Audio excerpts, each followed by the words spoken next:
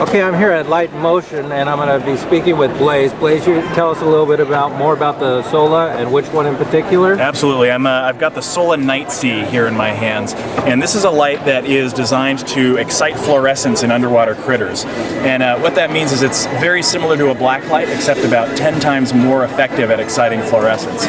So what I'm going to do is give a little demonstration. I've got a little cap in my hands. I'm going to show you what that does in just a little bit. Okay. So the first thing to know is that the SOLA Night Sea puts out a very bright blue light.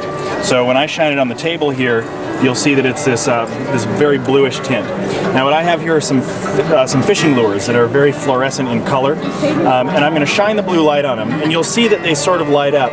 But the really important thing is to have a yellow filter in front of your lens, which does what you're about to see here on the camera. Okay, so we'll put the camera filter on, and what that does, it really starts to glow. It filters out all of the blue light, but it allows the fluorescence to come through.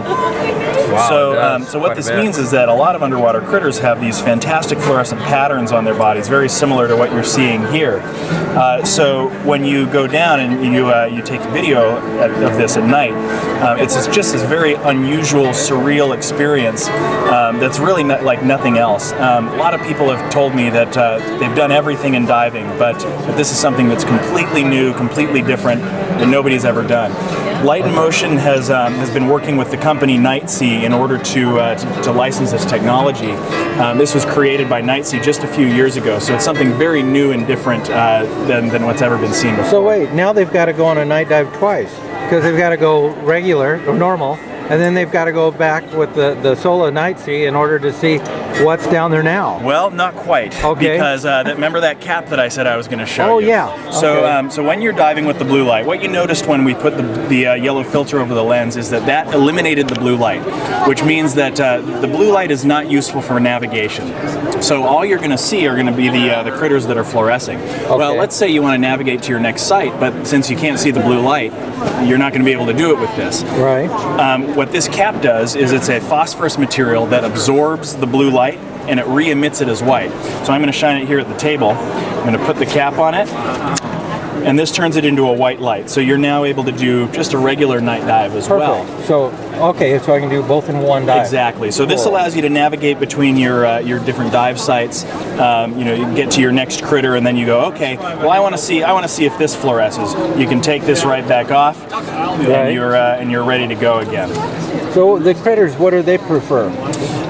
You know, the funny thing is we found that a lot of critters don't seem to be able to see the blue light, or if they do, it doesn't disturb them very much. Okay, it's not a big deal to them. No, it's not a big deal. So you're probably going to spook more critters, but with just a regular white light than you are with the Night Sea. Oh, hello. So if I'm the diver with the blue light, I'll get closer. Exactly. And you know, the cool thing about this is, especially for somebody who's taking macro video or macro images, you can get very close with this light and not really seem to disturb the fish. I know Jim from Backscatter has given us some great video of a lizardfish, and just getting so close to this lizardfish that I've never seen anybody get this close to lizardfish. Well, they'll have to look at that too, the lizard at Backscatter, if he's got it on the web. Yeah, I believe he does. So it's a very neat experience. The SOLA Night Sea lets you see things that you've never really seen before underwater. So we got a taste of it in November, but this is I really like this example better, showing off the display. Yeah, the fishing lures are a fun kind of example, and it gives you a better idea of what it might look like when you're looking at an underwater critter. Well, not only that, but you're more likely to find the fishing lures.